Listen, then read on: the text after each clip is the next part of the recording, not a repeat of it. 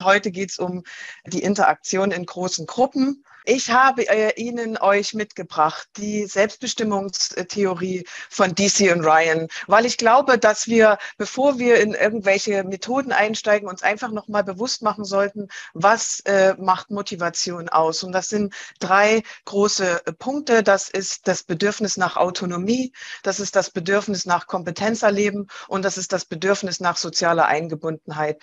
Die Theorie steht für mich so ein bisschen über allem, denn wenn wir es schaffen, das zu erreichen, dass wir unsere Studierenden einbinden, dann ist viel gewonnen. Das Kompetenzerleben erfahren die Studierenden darüber, dass sie den Aufgaben, die wir ihnen stellen, gewachsen sind. Sie können die Herausforderungen des Kurses oder der Veranstaltung aus eigener Anstrengung bewältigen und sie können sich bei Problemen verlässlich Unterstützung holen.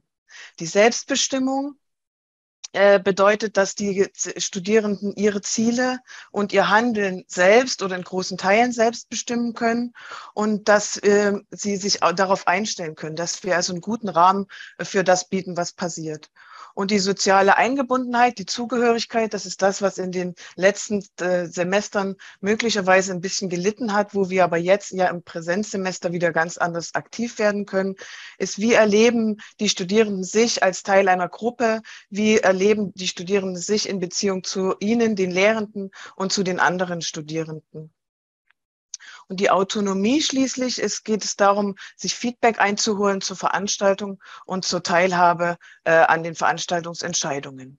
Wenn wir das im Kopf behalten, können wir direkt zu einem wunderbaren Modell gehen und diejenigen von Ihnen, die schon hochschuldidaktische Veranstaltungen mitgemacht haben, für die ist es ein alter Hut, aber ich finde es immer wieder gut, sich bewusst zu machen, weil möglicherweise sich im Lehralltag doch das eine oder andere Mal entschleicht. Das Sandwich-Modell, Sandwiches gibt es ja in verschiedenen Methoden. Ich fange mal mit diesem ganz einfachen Modell an. Es gibt ein Brötchen oben und ein Brötchen unten, Einstieg, Aktivierung, Sicherung und Abschluss und dazwischen gibt es Vermittlungsphasen und aktive Lernphasen. Es gibt natürlich ganz unterschiedliche Sandwiches, aber wir gehen für diese knackigen 10 Minuten von diesem relativ einfachen Modell aus, um aktiv mit Gruppen einzusteigen. Ist natürlich neben dem Orientieren auf die Ziele und den Ablauf am Anfang ganz verschiedene Methoden und Möglichkeiten.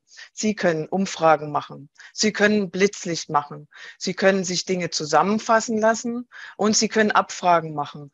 Wir haben das während unserer Zoom-Lehre in den letzten Semestern wahrscheinlich sehr viel ausprobiert, entweder mit den Zoom-Umfragetools oder aber mit anderen Audience-Response-Systemen. Nehmen Sie das doch mit in Ihre Präsenzveranstaltung und nutzen Sie weiterhin Abfragetools für studentische Fragen. Zusammenfassen lassen, was können Sie zum Thema, was wissen Sie bereits, machen Sie sich Notizen, wäre hier ein konkretes Angebot, eine konkrete Fragestellung.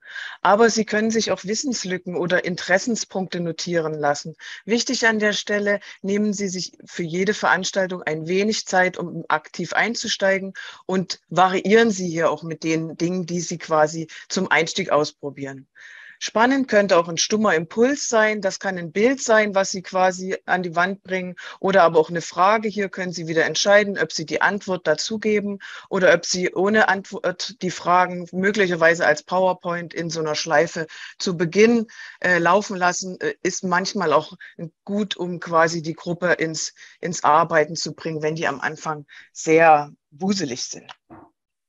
Mit Fragen aktivieren, das ist, klassisch, das machen alle Lehrenden. Da geht es ja darum zu überlegen, wie kann ich diese Verhörsituation vermeiden. Da bieten sich die W-Fragen an. Ich habe jetzt hier mal exemplarisch 4 W-Fragen mitgebracht. Welche Schlussfolgerungen lässt sich aus XYZ ziehen? Was ist möglicherweise die Hauptidee? Worin sind A und B ähnlich? Wie würden Sie benutzen, um dadurch zu erzielen? Wie würden Sie wie beeinflusst XY?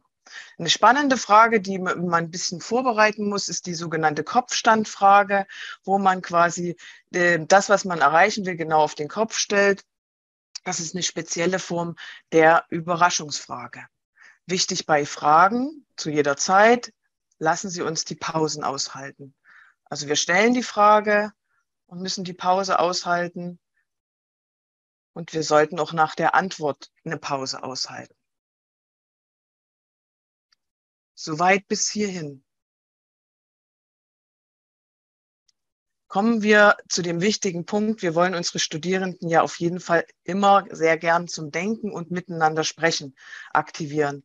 Der Klassiker, den Sie unbedingt wissen und immer parat haben sollten und auch gut einsetzen können, ist die Think-Pair-Share-Methode, wie hier auf dieser kleinen Visualisierung vorbereitet.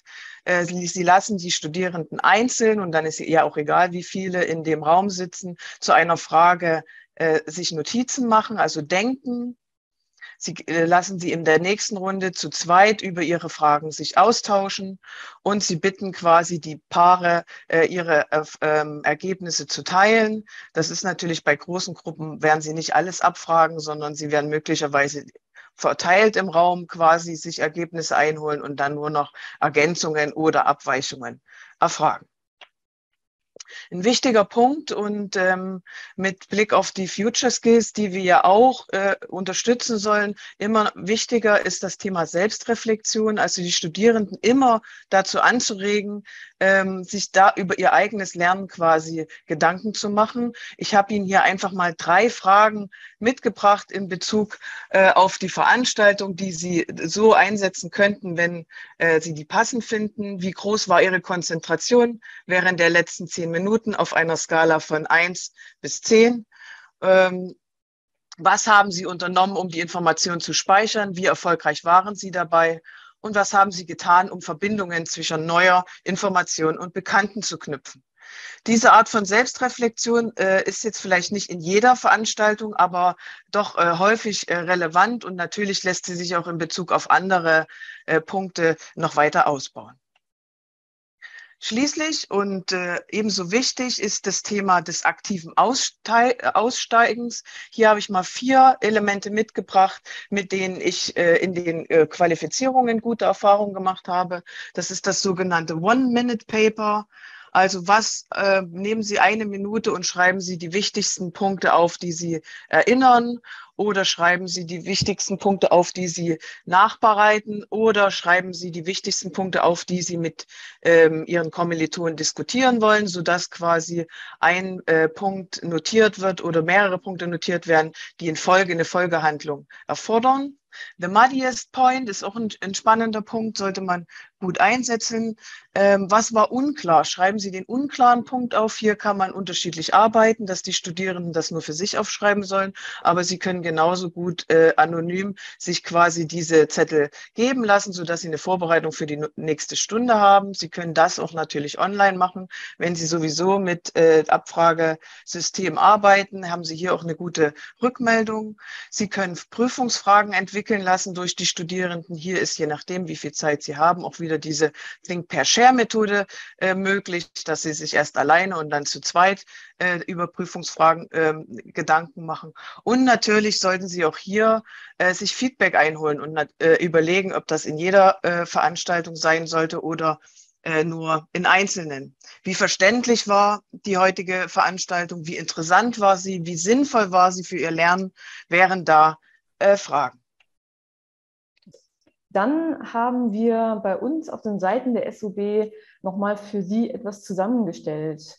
Einige Anregungen für die Lehre, aber auch Anwendungsbeispiele. Wir haben unter anderem die Standardwerke, neues Handbuch Hochschullehrer und auch das Handbuch Qualität im Studium Lehre und Forschung.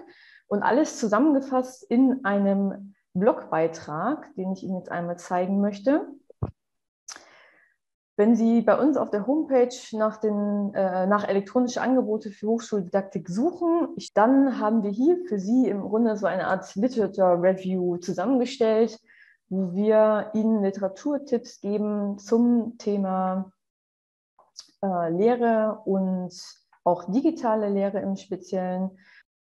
Wir haben hier die Literaturtipps, die Sie sich gleich einmal angucken können.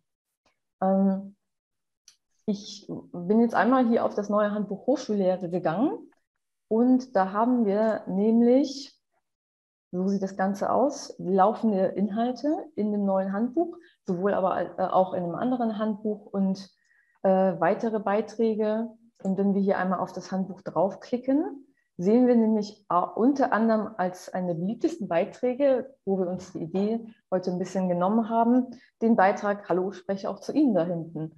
Das ist also etwas, was Sie sich gerne unter anderem auch nochmal angucken können. Hier gibt es dann nämlich nochmal ein wenig ausgearbeitet die Ideen und Tipps. Alle anderen Tipps, die wir hier für Sie haben, können Sie sich gerne einmal durchschauen. Und wenn Sie dazu Fragen haben, können Sie sich gerne auch nochmal bei uns melden. Aber diese Seite ist im Grunde für Sie als Literatur-Review gedacht. Und da können Sie sich gerne einmal austoben und weitere Informationen holen.